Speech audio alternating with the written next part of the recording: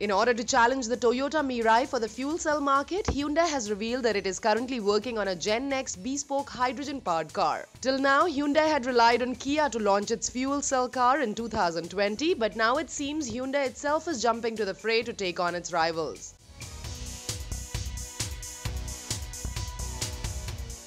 The Hyundai iX35 SUV is its first mass-produced fuel cell car, which it launched last year. The other mass-produced fuel cell car in the market is the Toyota Mirai, which was also launched in 2015. But the Mirai is a bespoke design, which the iX35 is not.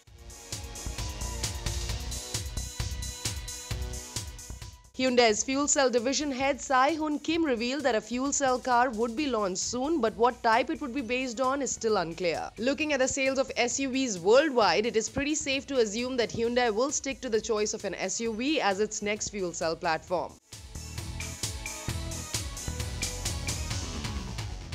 According to Kim, they are targeting a range of over 800 km per charge and a top speed of 177 kmph. The iX35 currently has a range of 603.50 km with a top speed of 160 kmph.